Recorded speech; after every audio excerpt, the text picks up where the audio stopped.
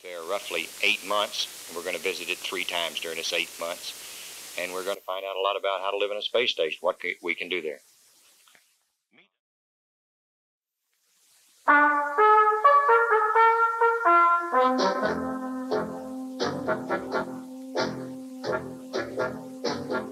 NASA, the National Aeronautics and Space Administration, presents Aeronautics and Space Report.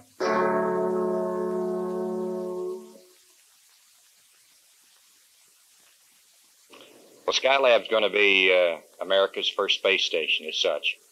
We're going to be up there roughly 8 months, and we're going to visit it 3 times during this 8 months, and we're going to find out a lot about how to live in a space station, what we can do there. Meet astronaut Alan Bean, commander of the second Skylab space station crew. It will launch at the end of April of 1973. The very next day, we'll send up a crew, 3 men, that'll occupy Skylab for a month. Well, 28 days, really. They'll return to Earth, and then about 2 months later, the second crew will go up, and that's the crew that I happen to be on, Skylab 3 mission. We'll stay there 56 days or roughly 2 months. We'll return to Earth, and then the third crew will go up about a month later. So essentially, we're going to occupy it a total of 5 months out of 8 months, beginning the middle of 1973. That's not very far away from right now.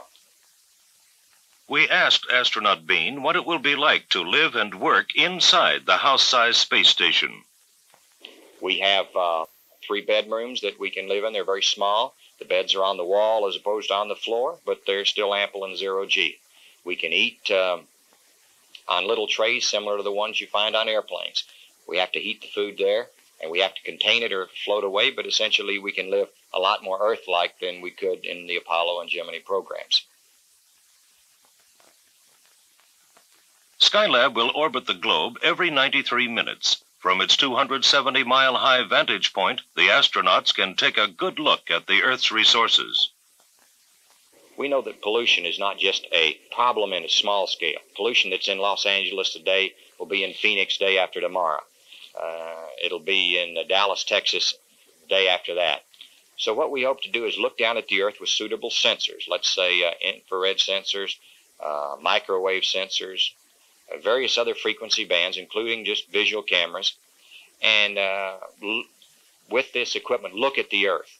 Take this information, bring it back, and evaluate it using different electronic and photographic techniques, and from this data, hopefully be able to look at crops and tell whether they're diseased or not, look at some and see if they need irrigation, look at some of the forests that we don't normally get close to and see how they're doing.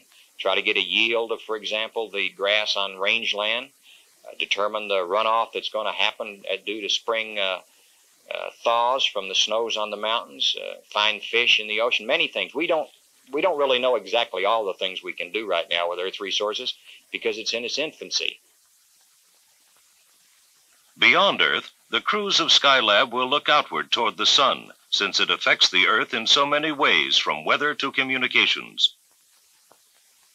Another major effort of Skylab is to make a close study of man himself in weightless space. Even the effects of zero gravity on human cells will be studied. We know we want to find out how man survives in space for long periods. We know there's a lot of jobs that can be done in Earth orbit to help man on Earth. And what we've done is taken mostly Apollo hardware, modified it as best we could, and with it we've come up with really a very exceptional space station that we hope is going to answer many questions that need to be answered now for the future of spaceflight and also the future of how we're going to use space to help the man in the streets.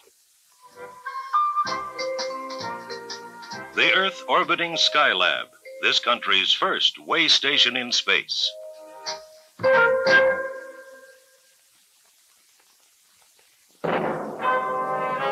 This has been an Aeronautics and Space Report presented by NASA, the National Aeronautics and Space Administration.